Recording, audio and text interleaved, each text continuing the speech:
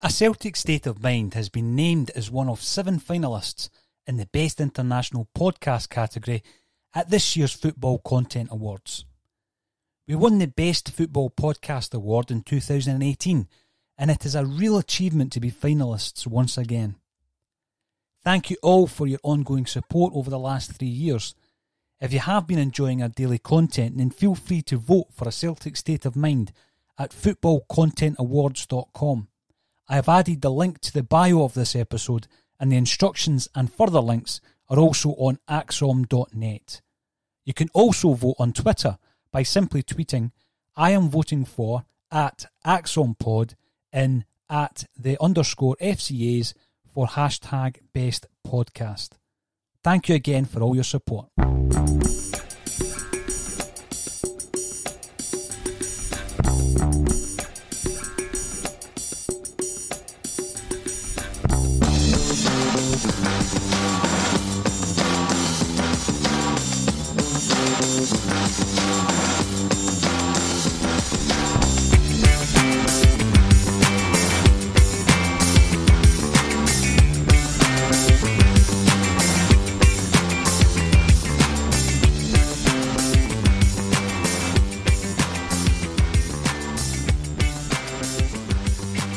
Welcome to A Celtic State of Mind. I'm Paul John Dykes, and once again I'm joined by Kevin Graham for Screamacelica. Welcome back, Kevin. Good evening, Paul. How are you this evening? I'm very well, and I'm looking forward to hearing what your latest album and era is. So, what have you selected for us tonight? Tonight we're going back to April 2012, and the album is Richard Hawley, Standing at the Sky's Edge. Now, interesting fact that I found out about the title of this album today is Sky's Edge. The title gives the feeling that you're actually standing at the sky's edge, that you're on the edge of the sky. But seemingly, Sky Edge is an estate on the outskirts of Sheffield, where Richard Hawley comes from.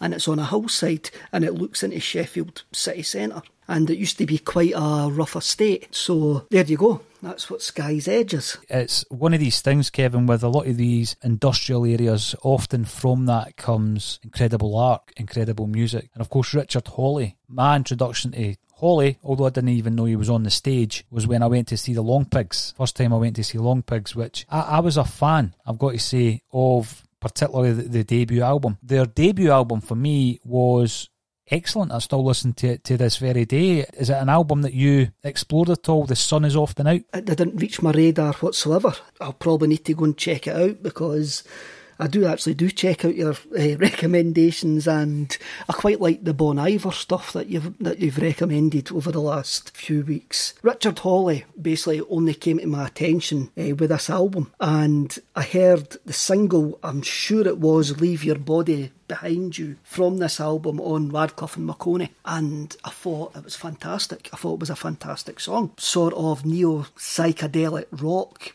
It had exploding guitars. This album, which I love about this album, is there's loads of songs over 5 minutes. I love songs that are over 5 minutes. There's a couple at 7 minutes. What's the point of the Ramones? Fantastic, 3 minutes. Get in there and get out there. But sometimes you need to let a song breathe, and this album really does this. I think this kind of shows, if I was in a band, I would probably want to sound like this album actually. There's elements of early Verve, there's elements of spiritualised, Doves are in there as well, and it's on the more accessible side to psychedelic, the new psychedelic music that kicks about nowadays, So I'm quite glad that we've done this album this week, because I went back and listened to it. It's really, really a phenomenal gut-punchy an album. Unlike a lot of the psychedelic stuff that I do listen to, it's got decent lyrics, which Hawley was always, now that I've investigated him more after this album, that Hawley was, his lyrics are fantastic as well. I think there's one of the songs called, I think it's Seek It. He says that he goes and gets his fortune told, and he's going to meet somebody with eyes of blue. Then in the next line he goes, but your eyes are green. So it's just a fantastic line that always sticks out to me. So again, I mean, this is his 6th album, and I had never heard of the fella until this album. So maybe that says more about me than anything. It's the beauty of music though, Kevin. You know, these things, often you are waylaid with other interests or other music or other events at that time. And as I say, when I went to see Long Pigs, I didn't know that a part of that band and a reason for the sound that Long Pigs had was obviously Richard Hawley. And what I would say is the recommendations are coming in early on this podcast because the sun is often out. I can guarantee you that you would like that. I can guarantee you that it would appeal to you.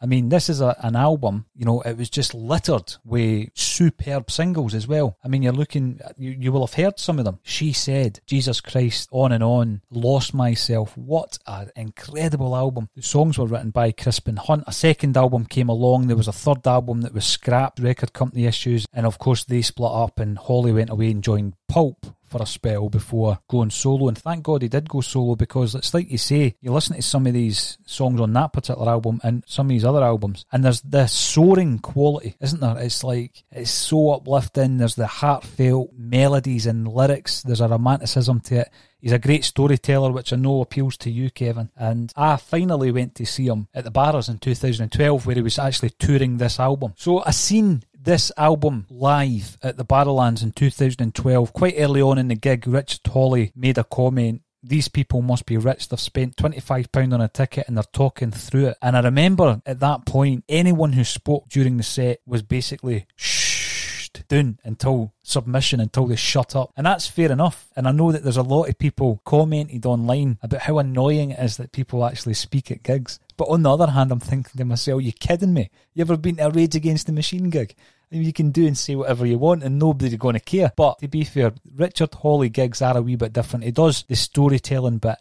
You didn't want to miss a beat, and on that particular occasion I came away thinking that it was one of the best gigs I'd ever seen, I've got to be honest with you. But I think he shuns the limelight a fair bit as well, Kevin. I think he does, eh? As I say, the only time that I ever actually seem to pick up on anything that he does is if I catch up with Radcliffe and Marconi on Six Music. He seems to be on that quite a lot. I think he must be good friends with both radio personalities there. I've never actually seen him live. I don't know why I didn't go to that gig at the Barrels. I think it was sold out, eh? It was. I think it sold out quite quickly, and by the time I'd made my mind up that I was going to go, then I couldn't get a ticket. Did you say it was in December? It was September. It was a September gig, aye. So it was coming up to the end of the year, but I do remember, and of course 2012 was a memorable year for various reasons. And when you look back on the Celtic of 2012, Kevin, one fixture, one victory in particular stands out. But in terms of a season, it was one of these seasons again that I don't think people always going about the treble that we could have won under Ronnie Dyler, you know, the handball, and that's probably because it was such a dreadful decision by the official. But when you look back to the season 2012-13, that was another great opportunity to win a treble, was it not? Definitely. And we completely messed up against St Mirren at Hampden with one of our worst ever performances I've seen at Hampden from us. It was, the team seemed to struggle for periods that season. Obviously that's the first season after Rangers were liquidated and reformed and started in the lower leagues, so I think the team was struggling a bit, and we seemed to throw everything we had at Europe, and some of our performances and some of the results we had in the league were dreadful. Truthfully, and it wasn't until the second half of the year that we really kicked on and got ourselves a decent lead in the league. One of the things I remember about that summer and that season was it's the first season without Rangers being in the league, and I remember Celtic reduced the season ticket prices by £50 because of the number of complaints that they received from season ticket holders that it wasn't worth the money because Rangers were no longer there. And that kind of always puzzled me, because as far as I was concerned, you were paying your season ticket to watch Celtic, you weren't paying your season ticket to watch Rangers. And I see this argument coming round in the current situation that we're in, with people talking about games going to be behind closed doors.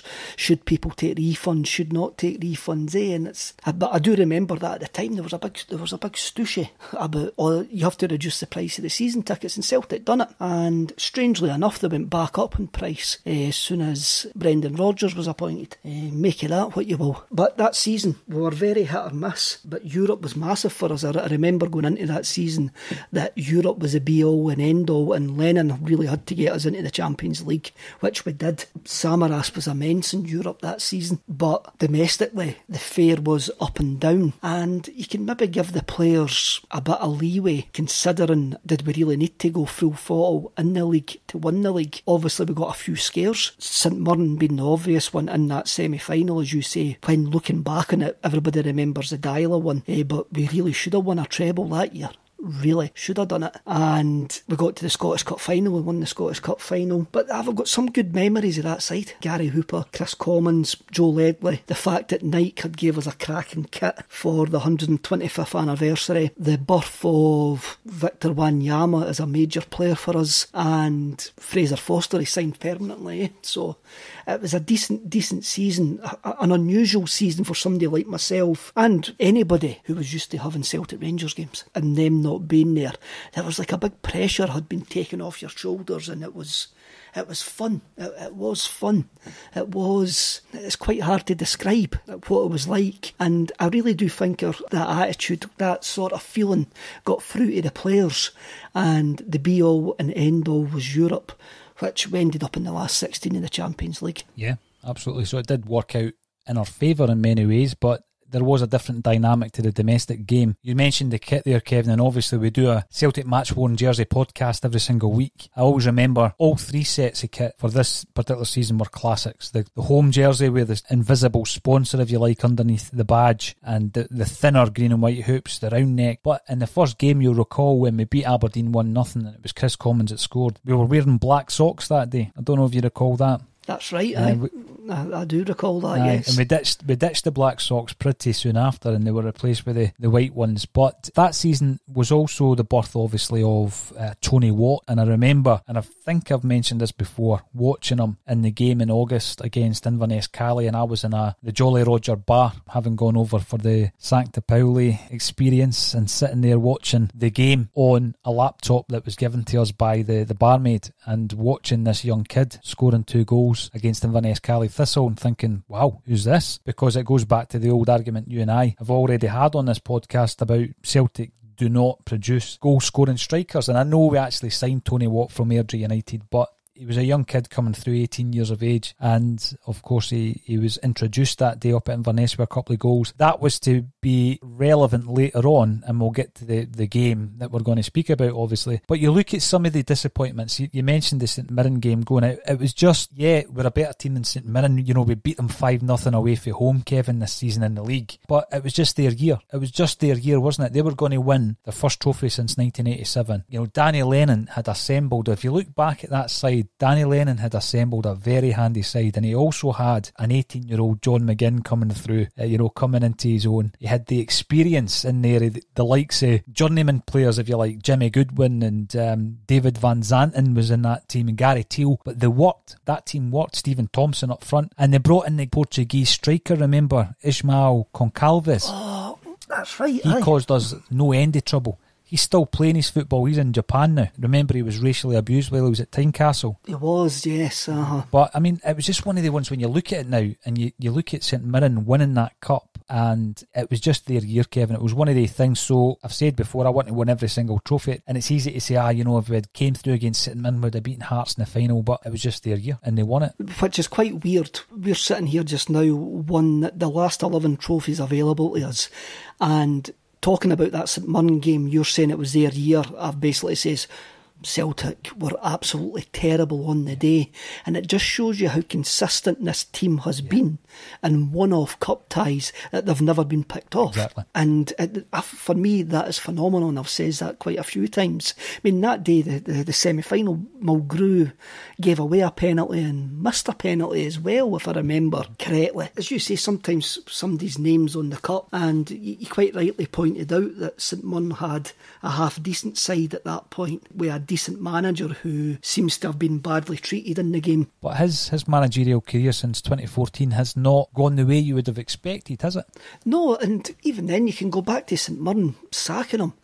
And this is me going to sound like a big time fan, a big club fan, but I sometimes wonder what the boards of St Mirren and such want. When you look at how many managers St Mirren have went through since Danny Lennon, and none of them have done any better than Danny Lennon.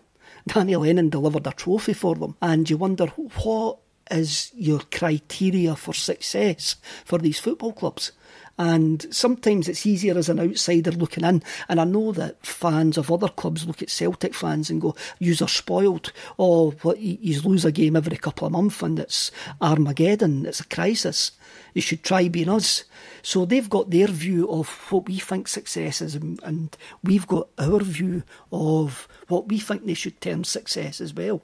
But sometimes I do look at these clubs and go, what do these actually want? Because I sometimes think these chairmen don't have a clue what they want as well. It's strange. It's probably the instant nature of the modern day fan. They want instant success. And if you didn't give it them within 5 games, you're under pressure. What do they know of defeat when they've never tasted success? It's one of the things, it's easy for them to say, it's easy for us. You know what I mean? It really is, because success doesn't come easy. And when you don't get it, then the failure to win a game or the failure to win a trophy, you know, it's one of these things that it's almost a safe bet sometimes. You know, if you're going to support something nobody expects to do well, Kevin, you're never going to be disappointed because you know what you're getting. And to have ambition should never be scoffed at. To try and better yourself, grow your fan base, win trophies, progress in Europe, you should never scoff at that. But, you know, it's a mentality of fans of certain provincial clubs where they always see Celtic as a target and, you know, treat you like a spoiled football fan. But as you say, when you look at what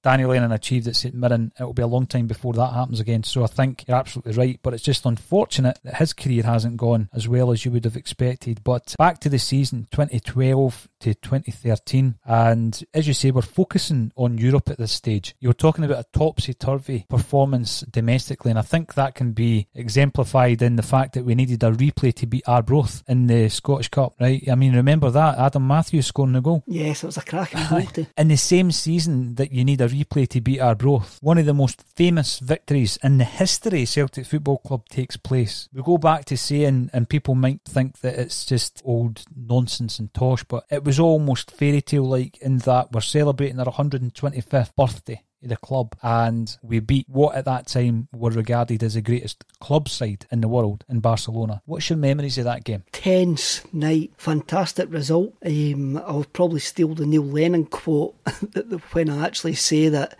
when we went 2-0 up, I did turn round and actually say we might get a draw now, because that was your mindset at the time. We hung on.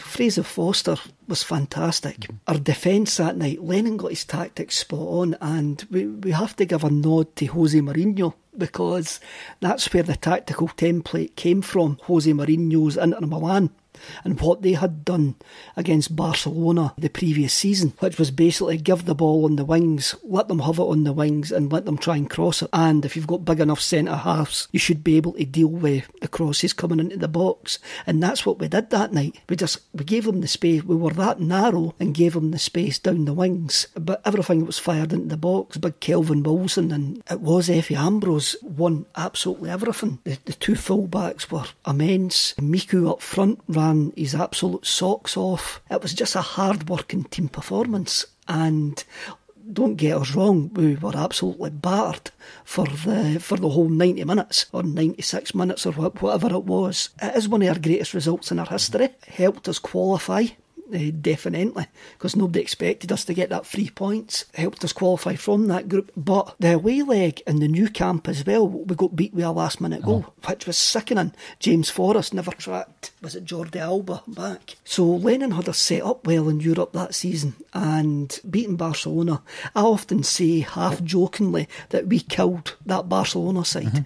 Because they were never the same after we beat them. I think that's a fair enough assertion. Sometimes, you know, the wheels can come off, Kevin. And, you know, the Tony Watt thing, I love all the wee fairy tale elements of Celtic stories. You talk about winning the European Cup, you've got the Bertie Auld moment in the tunnel when he's singing the Celtic song, you've got the guys wearing the boots with the Adidas stripes painted in Tippex the night before by Neely Mockin, you've got Ronnie Simpson with his back heel, all these wee things, all these wee elements, Kevin, that make up the bigger story, all these memorable anecdotes. And then obviously the big thing with Tony Watt is when he's just walking as a young boy with a tracksuit on past the Barcelona players, whistling the song, and they're all looking at him as if, is that a ball boy, But he was the boy that ended up slaying them that night. What a moment for Tony Watt. It must have been difficult, though, for an 18-year-old to take that. And I think he's told the story that he went on a bender that night, didn't he? And ended up in a club with Paolo Nutini and all this kind of stuff. Can you really blame him? He's 18. He was put on the park with instructions, just run about, just try and keep them occupied. Then he's on the park a couple of minutes, and one of the greatest midfielders ever to play the game, Xavi,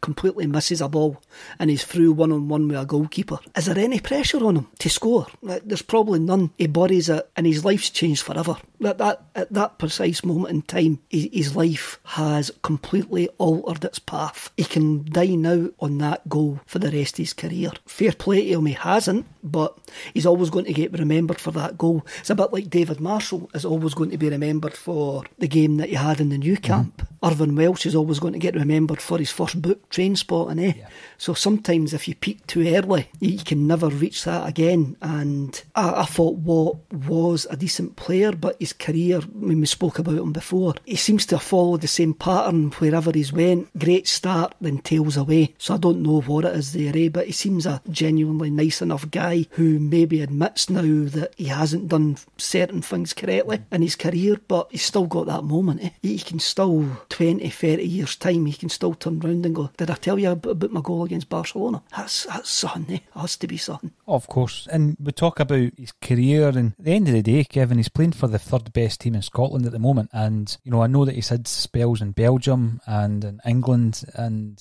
so forth. But he's a player who you think to yourself, when he scored that goal, there's no guarantees. Did you honestly expect him to play 10 years at Celtic, 15 years at Celtic? Probably not. Very, very few players do. It's one of these things with Tony Watt. I think that he has probably knuckled down now, and he's still got enough years in him to make a lot out of his career. This particular season, you look at some of the results that we had, Kevin, before we go into the actual departure from European football, and the 4-3 game against Aberdeen. You always remember that goal by Samaras. We beat Dundee United 4-3 in the Scottish Cup after extra time. Dundee United managed at that time by Jackie McNamara. Celtic at that point, as you say, domestically, it's not as though we were steamrolling over teams, but we still won the double. When it comes to Juventus knocking us out of Europe, I remember, and you're looking at it as a 5-0 aggregate scoreline, but particularly at Celtic Park, they were into all the dark arts, weren't they? For somebody who fell in love with Italian football in the early 90s, it was sickening but great to see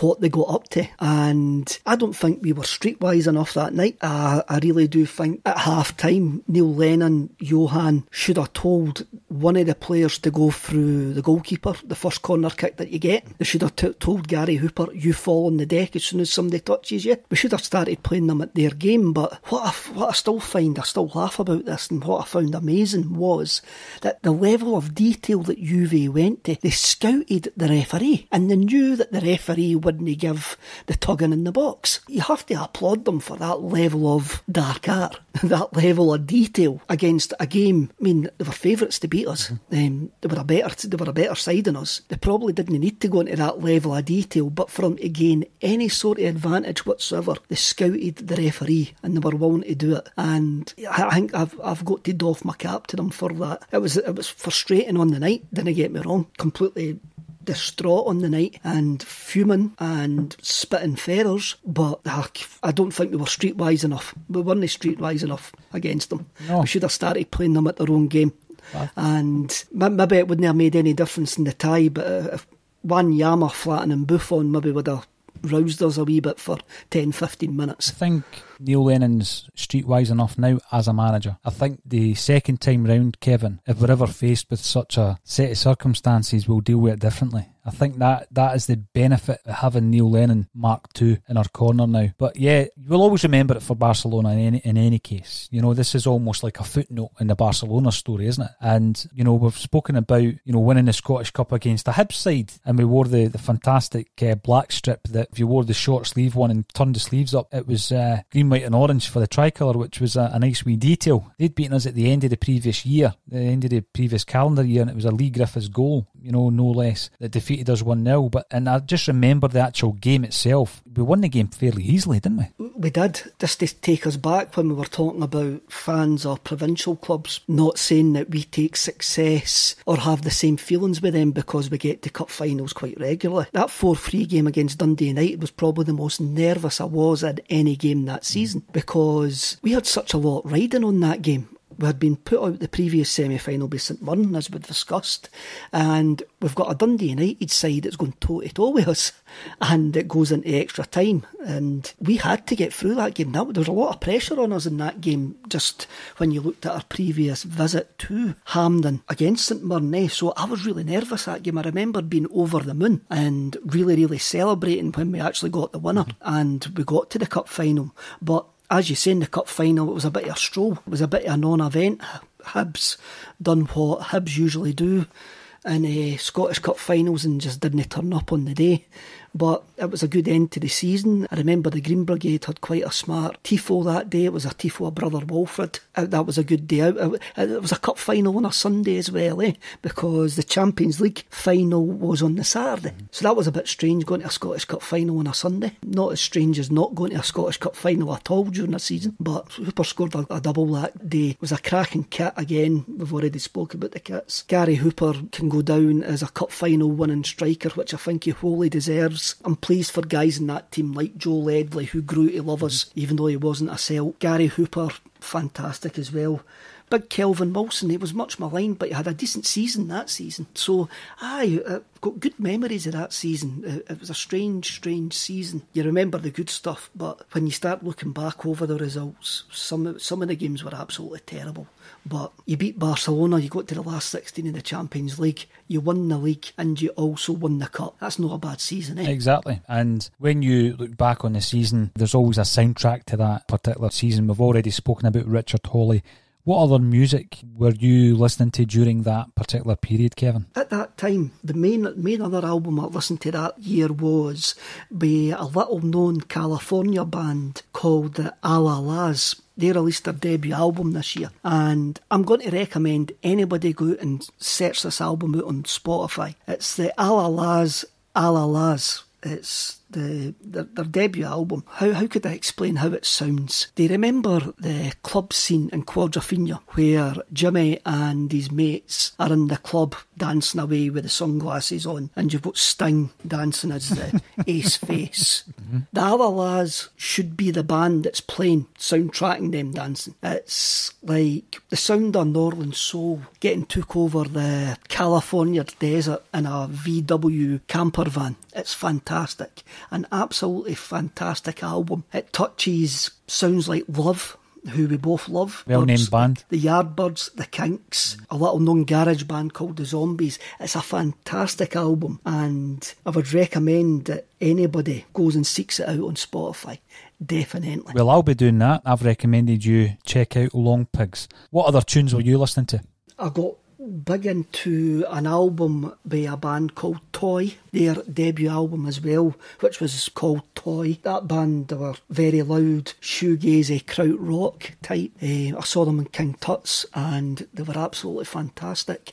Just rewind 2 seconds to the Alalas. I saw them in broadcast in Glasgow on a Monday night, and there was a lot of, what could you say, that there was a few scooter boys and mods were there on this Monday night, and the guy in front of me was dressed as a hybrid of Bruce Foxton and Sting for Quadrophenia. I've seen plenty of guys trying to look like Paul Weller. I've seen plenty of guys trying to look like Jimmy with Quadrophenia, but I've never seen anybody try to look like Sting or Bruce Foxton. So fair play to the fella, he actually did pull it off. So Toy, and also, we mentioned it last week, Spiritualised, released Sweetheart, Sweet Light that year. So again, another album that I played to death. Love the first track on it, the Velvet sounding Hey Jane. And the last track, So Long You Pretty Thing as well.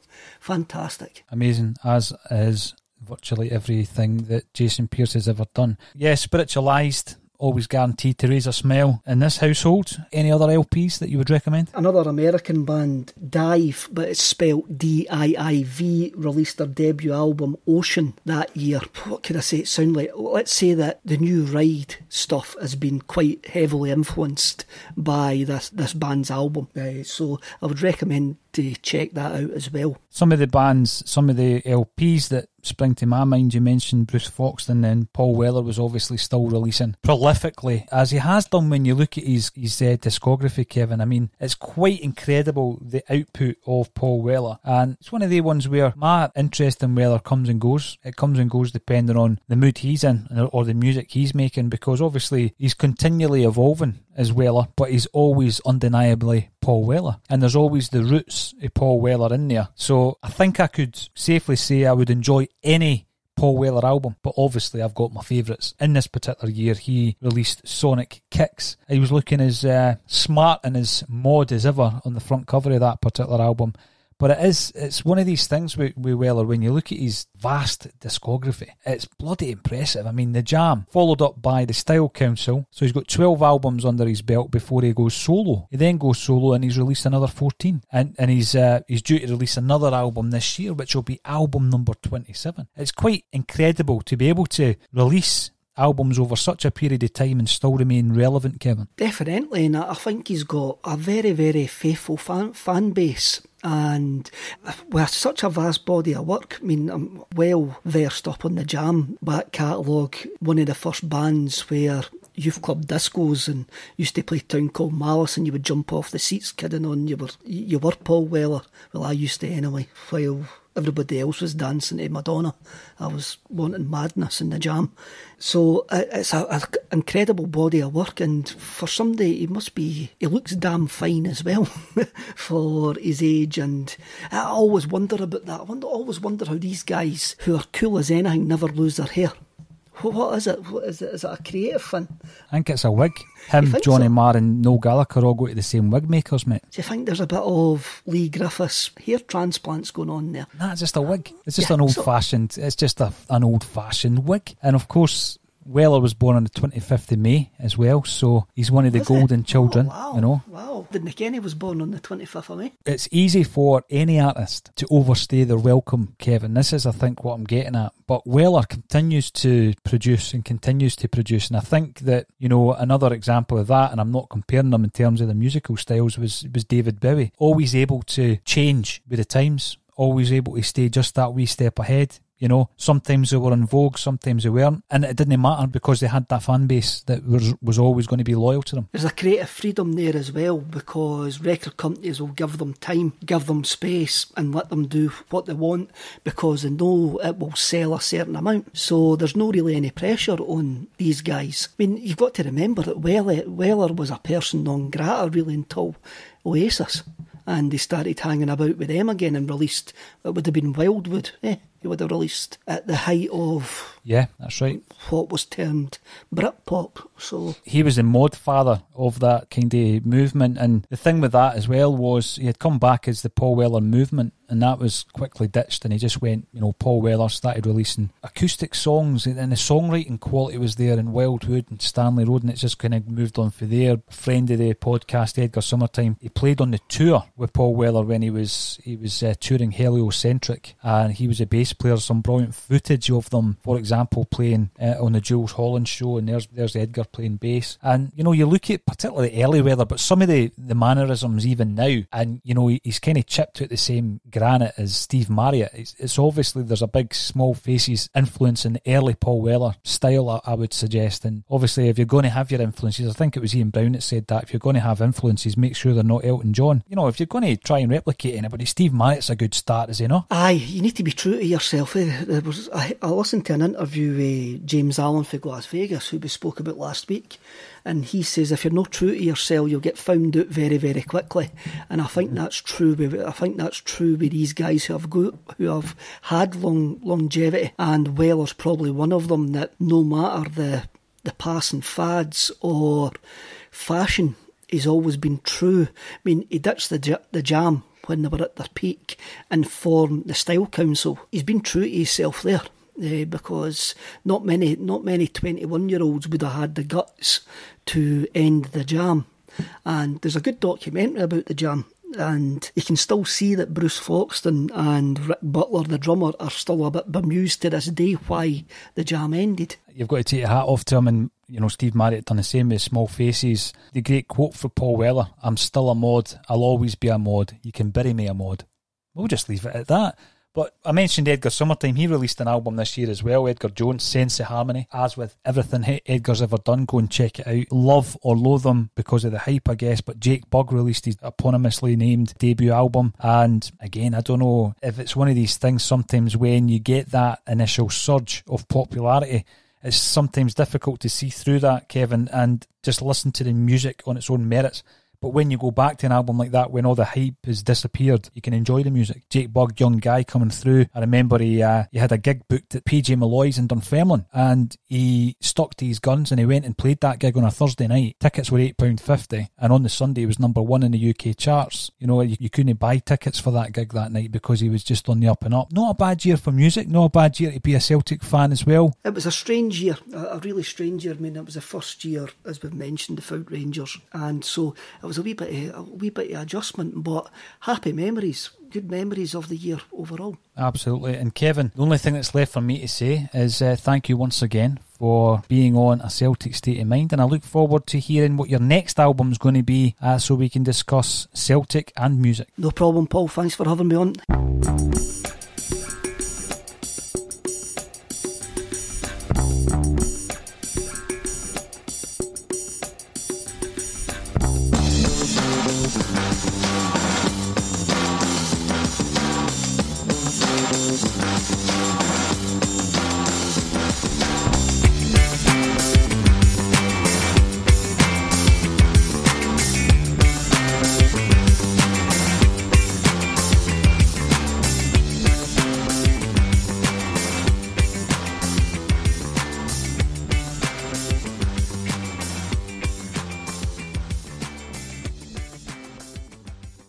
A Celtic State of Mind has been named as one of 7 finalists in the Best International Podcast category at this year's Football Content Awards.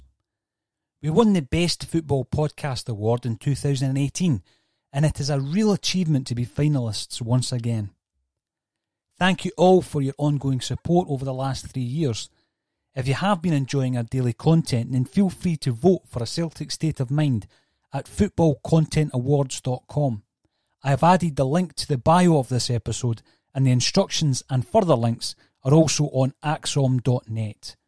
You can also vote on Twitter by simply tweeting "I am voting for" at axompod in @the_FCAs for #BestPodcast. Thank you again for all your support.